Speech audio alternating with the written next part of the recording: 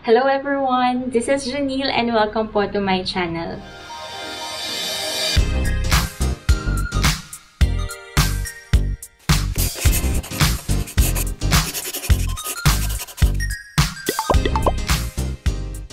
Isang mapagpalang araw po sa ating lahat.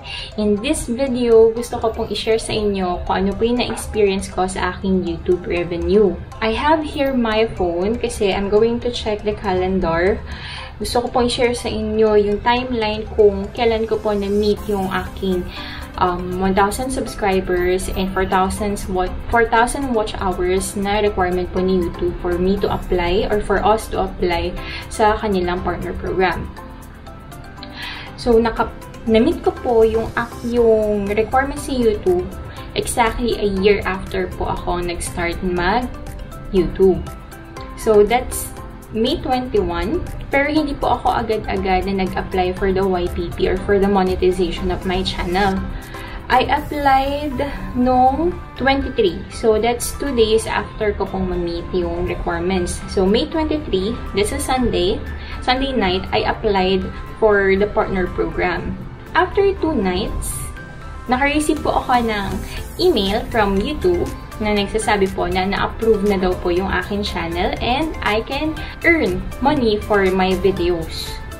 So, after po nun, May 25, na-approve na. From May 26, after 7 days, 26, 27, 28, 29, 30, 31. So, June 1, I started noticing po na nag-stop yung revenue ng aking channel.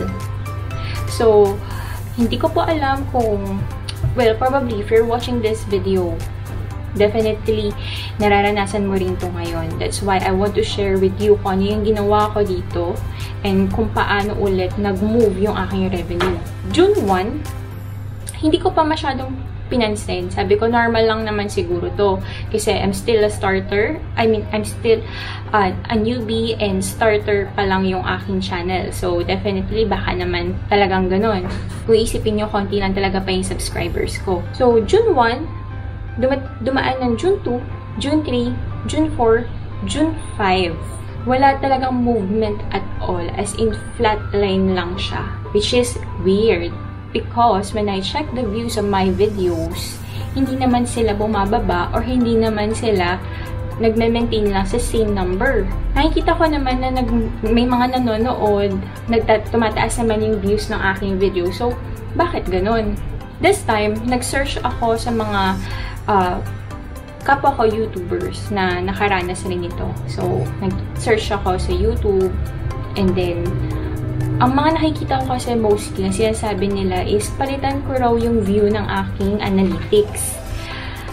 Kasi diba sa analytics pwede natin makita yung analytics natin or yung data based on the last 7 days, last 28 days, last 90 days, etc. etc. But the thing is guys, bago pa lang ako, so 2 weeks ago lang ako, hindi pala ako 2 weeks, 2 weeks pa rin pala. 2 weeks? 3 weeks? 4 weeks? Di ko na alam. Basta, baguhan pa lang ako na monetize yung channel.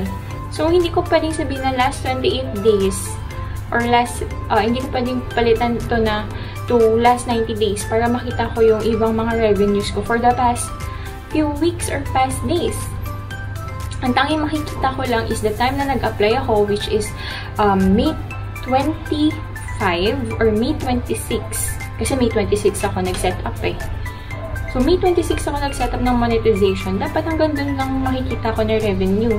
So, sa kanila kasi, sabi nila na magbabago daw talaga yung revenue kasi yung view mo is last 28 days lang. So, yung mga 3 months, last 6 months, hindi na talaga ipapakita daw doon. Hindi nila nasagot yung katanungan ko. Ngayon, sabi ko, anong gagawin ko ngayon? Hindi ko talaga alam kasi hindi talaga siya gumagalaw.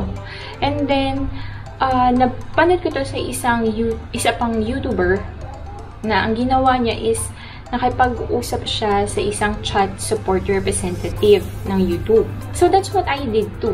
Nagtanong ako and ipapakita ko sa inyo yung naging usapan namin.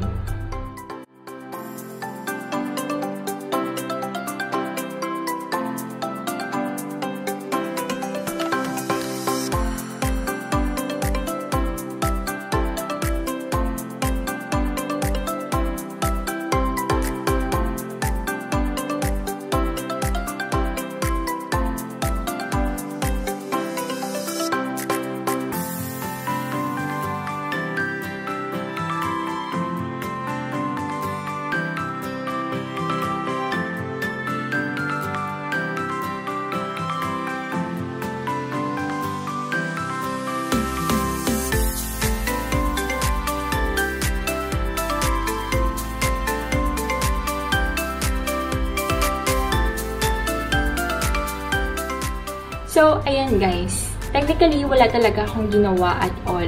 Nakipag-usap lang ako sa isang YouTube representative or YouTube support. And then, she, is Georgie.